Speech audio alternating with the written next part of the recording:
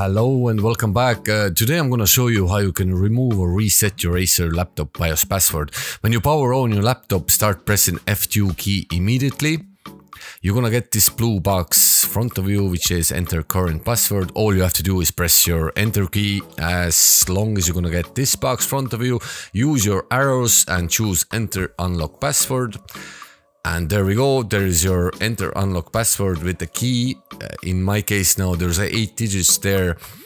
It could be 10 digits in your case, depends what kind of Acer laptop you have. If you have a bit newer laptop, it's gonna be 10 digits.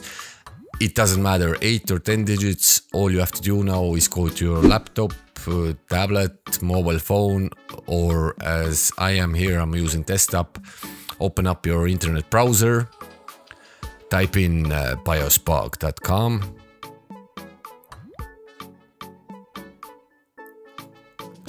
And once you're on the website, just scroll down, and on your right you should see all Acer laptops BIOS unlock.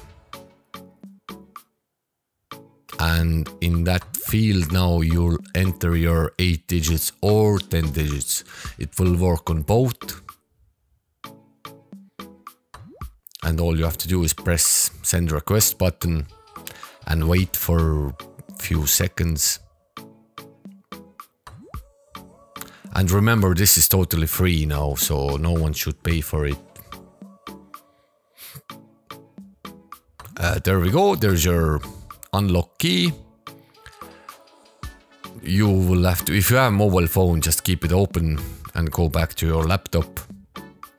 Or you can remember it if you're really good and type it in exactly at the way it was at biospark.com.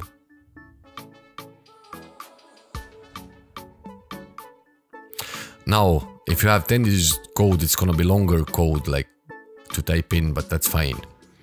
And you're gonna be in BIOS now in a second. All you have to do is use your arrows. Go to security, set supervisor password and press enter.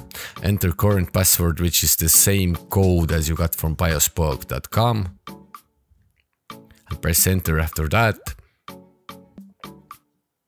And next 2 fields, just press enter. That's all. And enter again.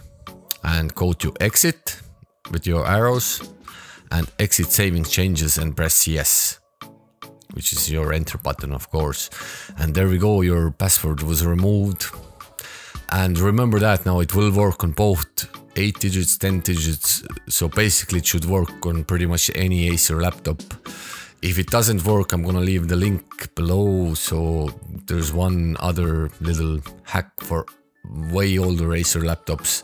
There's no software for that needed. You have to kind of go manually into it like so. But that's about it. Hopefully it was helpful, whoever is looking for a solution, and have a good life. Bye bye.